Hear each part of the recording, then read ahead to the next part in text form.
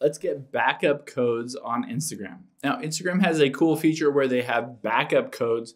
Basically, these are codes where you forgot your login or you can't log into your specific account, and you can use these backup codes to log in. Now, it gives you a few different options here, and it's only allowed one time. So it gives you a list of maybe 5 different backup codes. You can use them one time, and then they'll be permanently gone, but you can always reset them.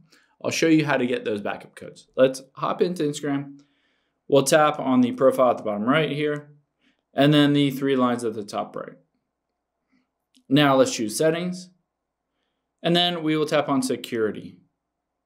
And here you can see 2-factor authentication. I will tap on that. You need to make sure it is turned on. So you can either turn it on WhatsApp, text message, something like that. But it needs to be turned on to get those backup codes.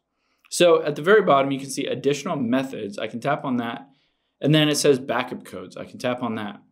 And it says these backup codes, save your backup codes in a safe place. Without these, you may not be able to log into your account if you lose access to your phone or can't log in. You can use each backup code one specific time.